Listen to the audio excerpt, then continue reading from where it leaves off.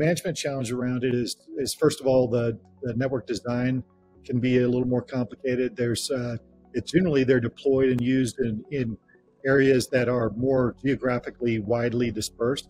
But in some ways it's more complicated. In some ways it's actually simpler. So, for instance, one implementation that we've done in a large industrial environment covered an area that's kilometers of, square kilometers of area.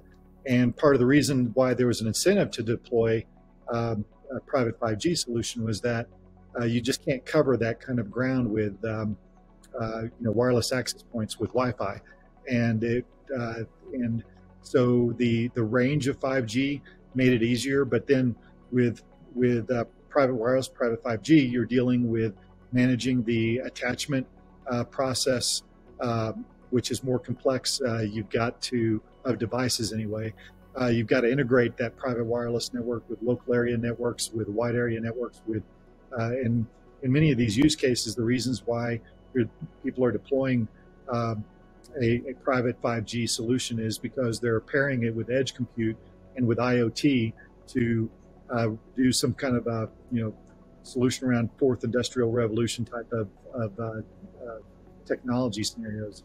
And so that whole integration of the stack, from the private wireless network with local area network, with wide area network, with the IoT and the device management and the attachment management, is part of the complications that we run into with these networks.